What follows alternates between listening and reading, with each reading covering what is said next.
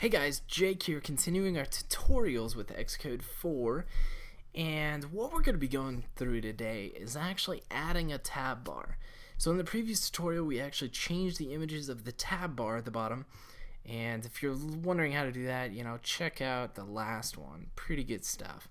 Anyways, now we're going to look at how do we actually add tabs, and you're wondering, what good does that do? Well, maybe we're going to give some stuff free away to you guys. December, next month, check out the site. We're going to be giving away a couple of cool items for you guys.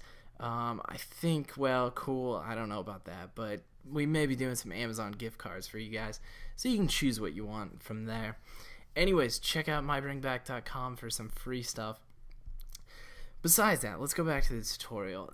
How do we add that tab? It just doesn't appear there. How do we add it? So let's jump out of the simulator and dive into Xcode, and let's throw in our tab. So what we've got here, I've got a call. Looks like my mom's calling me. So what we've got here is we're in the main window XIB.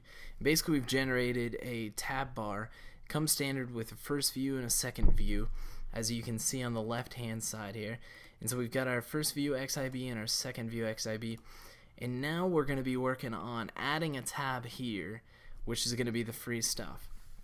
So what we're going to do, go into the main XIB, go down to where you see the tab view controller, go ahead and click there. That's where we'll be focusing our time here. And then once you get to this area here, you're going to want to make sure you have your objects down here available to you. So click the view up at the top right and you'll see the objects appear. Now as you scroll down through the objects, you're going, man, there's so many options here, I don't know what to do. Keep going down and you'll see a couple of different options that will pop off the page. One, we've got view controller, which we could simply pull this over to the right and drop it in, and as you see, well, bam, we've got a view controller ready to go, which is going to be our third tab. Another way, there's also a few other things you can do. You can throw in a tab view controller. You can just drop it on the actual thing there, and then you can even continue it down a little bit further to see a tab bar item, and you can drop that on there as well. So there's a few different variations of what you can do, how you can add it. It's up to you guys. What we're just going to do is delete the last two that we inserted, and we're just going to go with the regular view controller item at the bottom. Now to dress it up a little bit, like you saw in the previous tutorial, you can click, man, it's taking forever. Okay, you can click there, and then go to your attributes up top, change the title to free stuff, and then in our case, we already have an image in our supporting files over here called my arrow, which we're going to use again. We're going to drop the my arrow in there to just dress it up a little bit for user interface, and we're gonna drop out of here. So we're done with actually designing how we want it to look. Now what we have to do is if you click on the second one, you can see it's already generating from, click here, it's generating from our class, the second view controller. Now if you click on the last one that we just created, it doesn't have any class associated to it. So that's what we have to do now, is we have to generate a class. We have to generate what they call as the XIB, which is going to be what's going to show up in this third tab.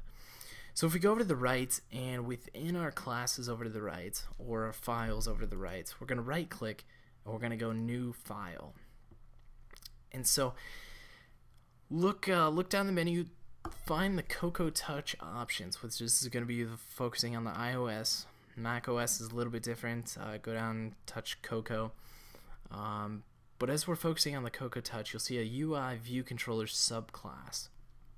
And so this is going to give us our .h file, our header file, our .m file, our implementation, and also an optional XIB interface file. So that's exactly what we're looking for. So we're going to click next, and as you can see, we've got we're targeted for iPads. That's what we want because we're designing the iPad. Below it, we've got with XIB for interface, and that's going to include the XIB interface for us. And so now we're just going to give our class a name. So we're going to keep it consistent with third view controller, kind of like they've done with first view controller, second view controller, and click next. So it's going to ask us where we want to save it, and we're going to save it within our project files here, and we're going to create those. So as you can see, they popped up over to the left. What I'm going to do is organize these a little bit better. We're going to drag the third view controller down with the first, second, and third there, and then we're also going to take the third view .h and .m files, the header and implementation, and drop it below the site. It's just a little bit of a I don't know, I'm a freak about keeping that stuff organized, because the more you get, the more complicated it gets. Anyways, so let's wrap this up. Now that we have it generated, now we have to go back into the main window.xib, and don't think there's too much more, because there's not. So now we've got the third view controller highlighted. Go ahead and click it, and now we're going to associate it with a class.